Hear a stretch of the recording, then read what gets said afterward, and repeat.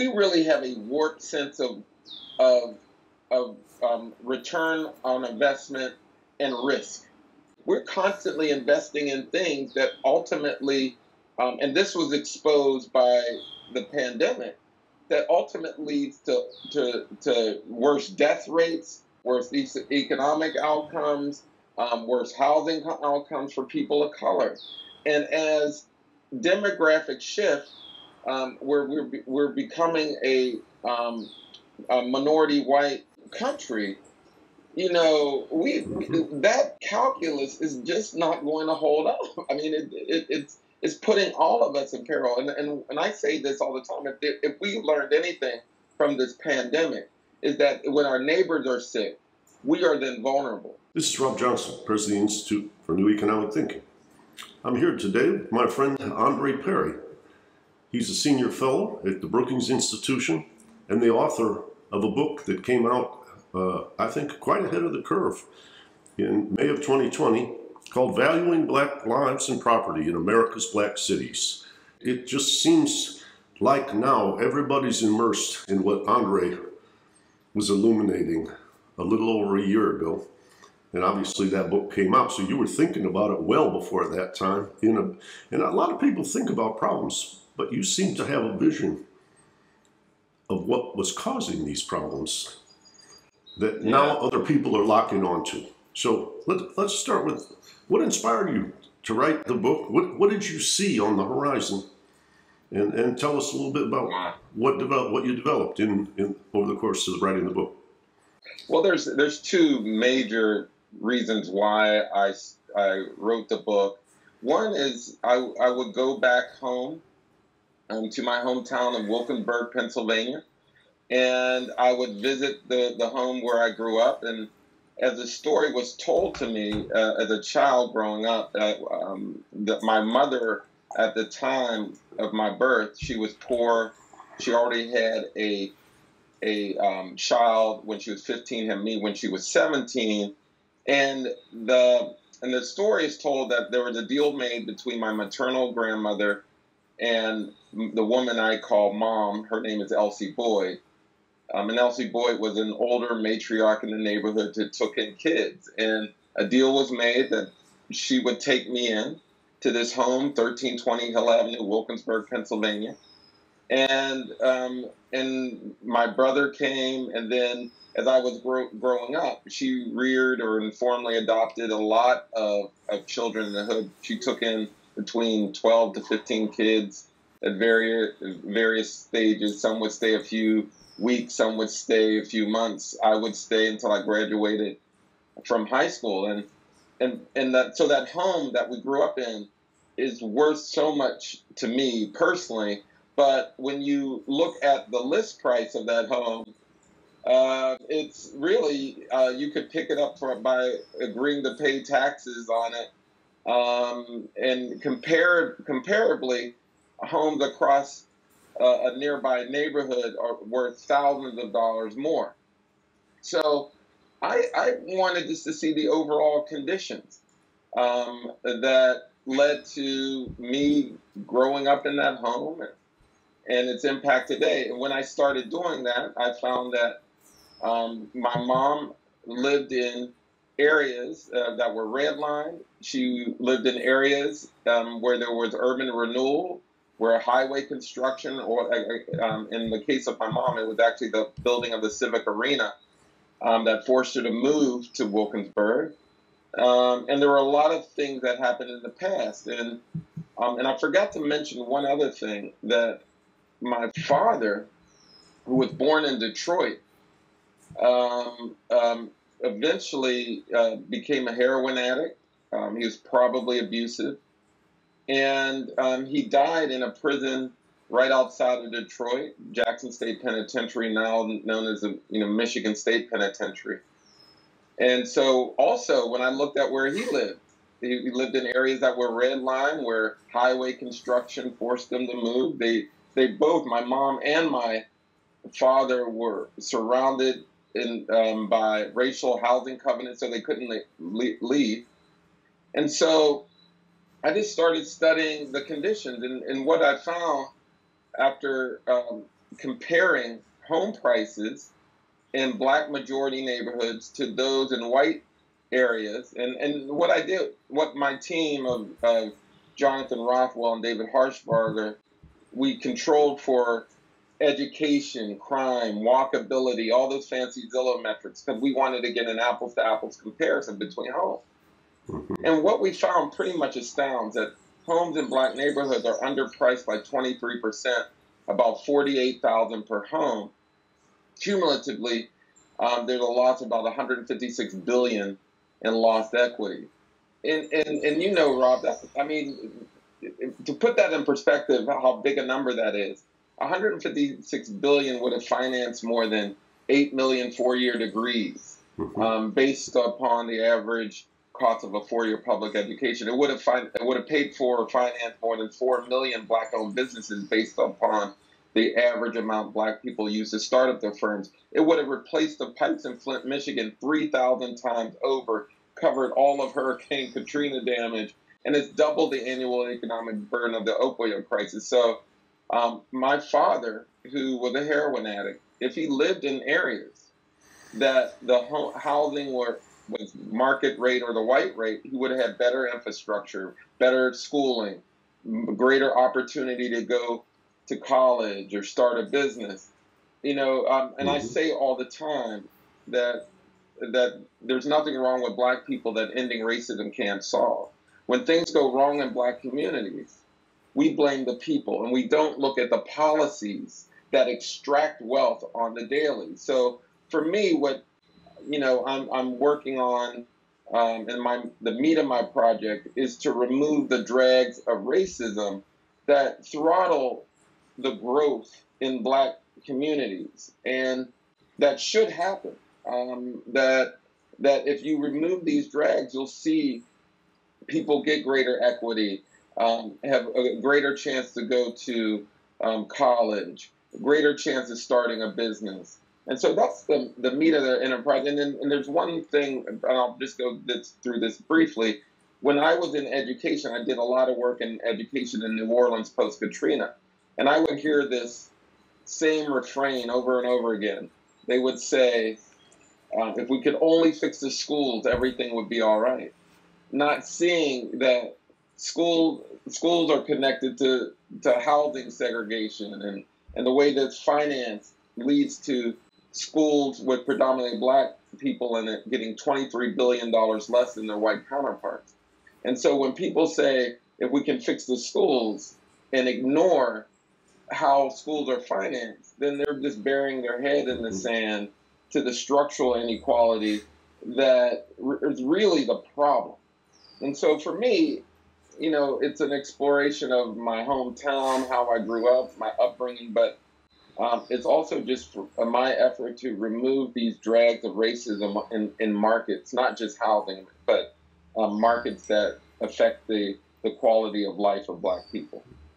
So it's fascinating to me because you're talking about essentially people acting as though these indicators are some kind of scientific objectiveness. And what value is subjective and psychological and based on, which you might call it, many unconscious traditions and fears, as well as the number of acres or the number of stories or the number of bedrooms.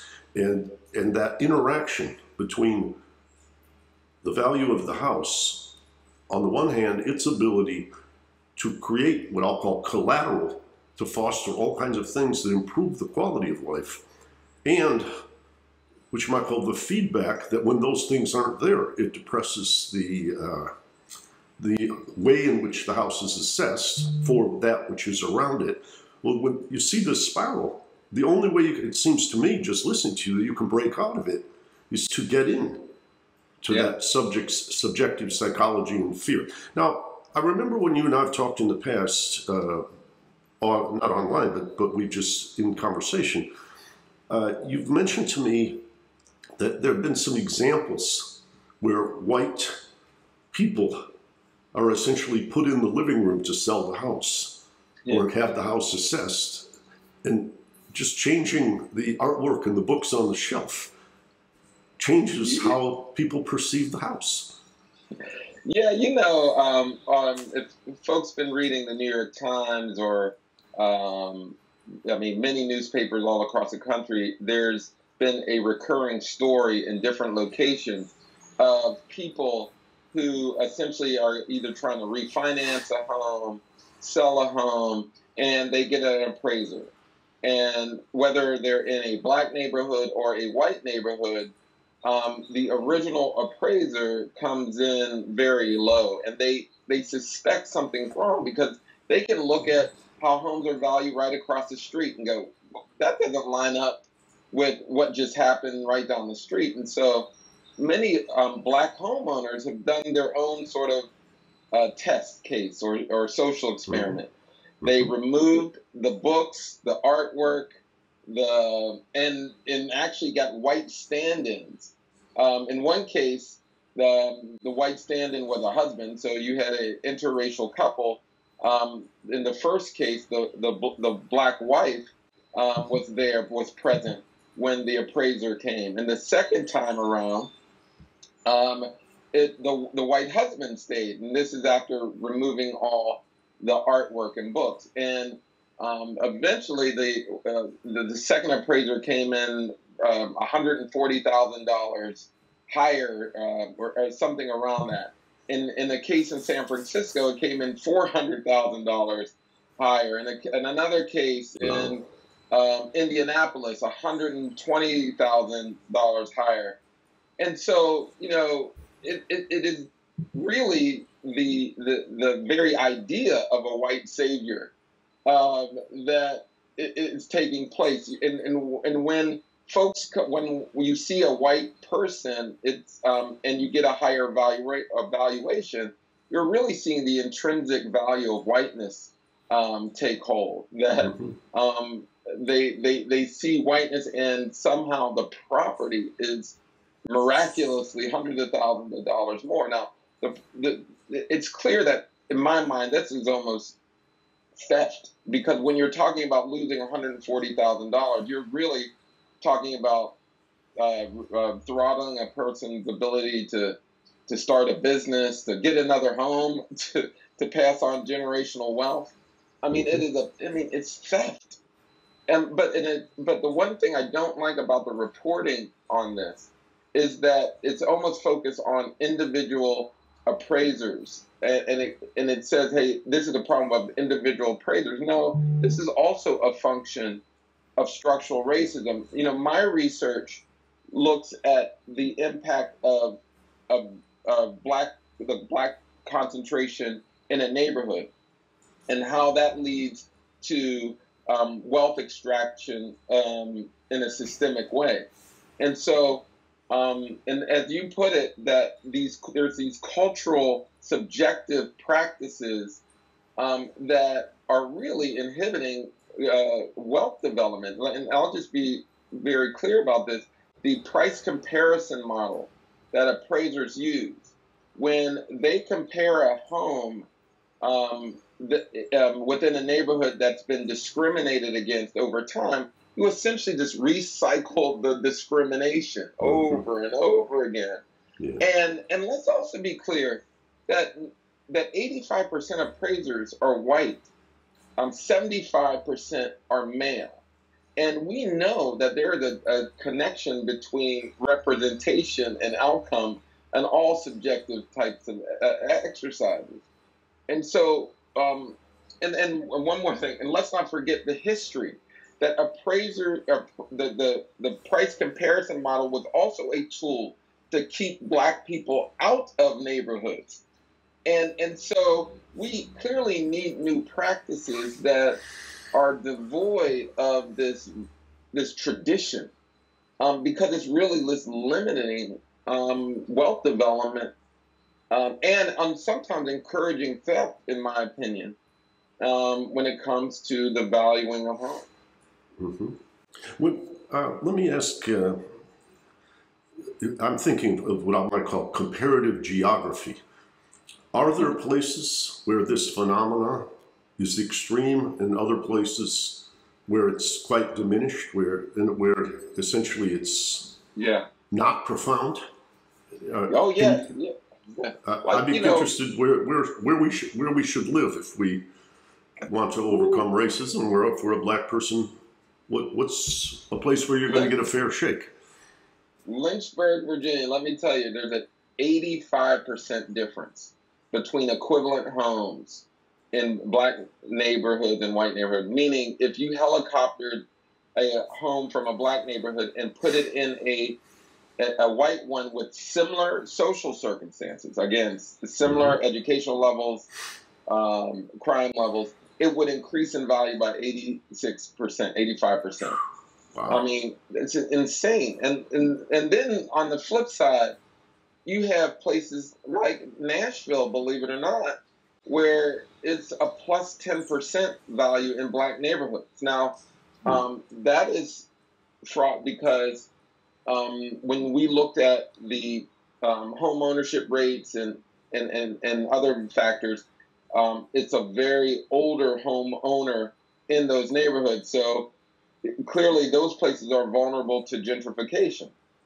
But that's what's happening in most cases where you see prices of home, list prices of homes so low that eventually only people with cash can buy them. I mean, your hometown of Detroit, for instance, there are thousands of properties priced below a point that a bank won't back with a mortgage.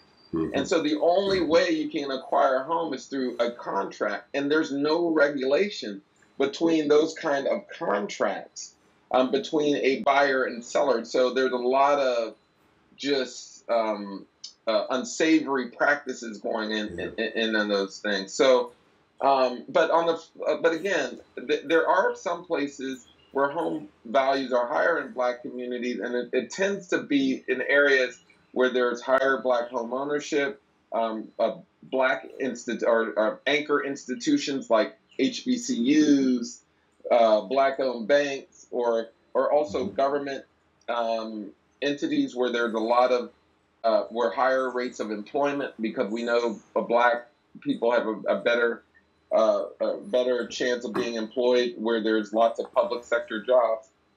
And so there are some factors that tend to sort of increase value, but overall it's much more devaluation, as I said, and I use the word devaluation to put action on, so to say that, hey, there's a purposeful or disparate impact on the assets in black neighborhoods. They're being devalued, and part of my mission is to calculate that black tax, if you will, so that we can restore the value that's been extracted by racism.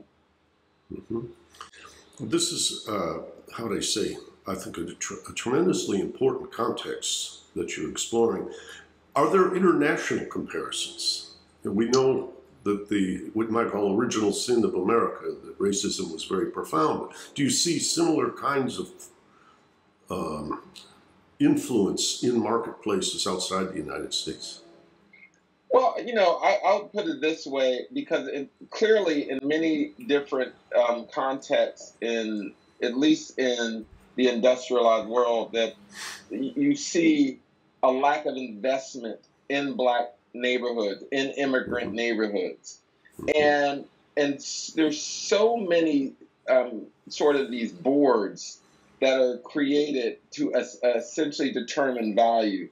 And those boards or these organizations that set the value of various things, from homes to bond ratings to a number of issues, are steeped in racism. I mean, and so when I look at homes and communities that are persistently undervalued and divest or were not invested in, you can also find similar bodies that have essentially deemed these neighborhoods unworthy of investment until white people move in. And then miraculously, there's a heightened value. I mean, it's insane. I encourage people to go to the Brookings website, the evaluation of assets in Black neighborhoods. It's a report that anchors my book, Know Your Price: Valuing Black Lives and Property in American Black Cities. But the report can be found on the Brookings website. But you see, as the concentration of Blackness increases, the price decrease, and it's very linear. But the reverse is true. As the population of white people increase increase in a neighborhood, so does the value. And it goes without saying, you're really seeing that intrinsic value of whiteness really appear or come out of the wash in the value of homes. Last question on this kind of comparative theme.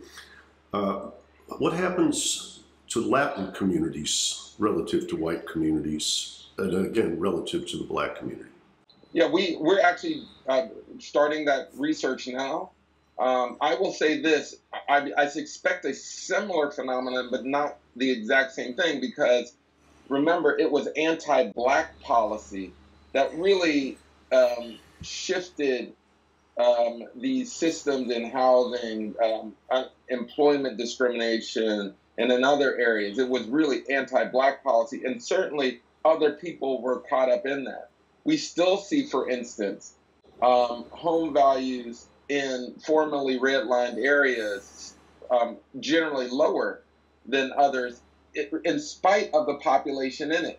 So that impact of redlining still has a drag on the communities, regardless of people who are in it. And this is something that we also found. Black people are no longer the predominant group in formerly redlined areas. It's Hispanics, then whites, then Blacks who live in those areas, and you see sort of worse outcomes in those areas regardless. So I would venture to say that as brown people move into Black neighborhoods, and you're seeing this all over the country, their wealth is being robbed by those same anti-Black policies overall.